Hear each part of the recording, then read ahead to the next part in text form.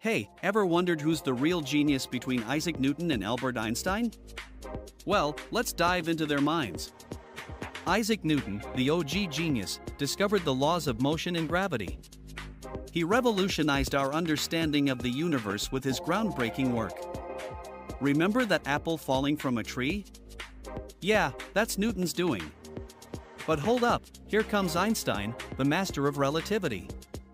He challenged Newton's laws with his mind-boggling theory of relativity. Time dilation, space-time curvature, and E equals mc squared, anyone? Einstein's ideas changed the way we perceive reality itself.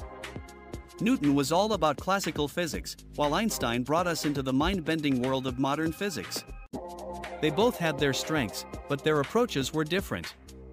Newton was like the master of mechanics, while Einstein was the king of abstract thinking. Newton's laws are still used today,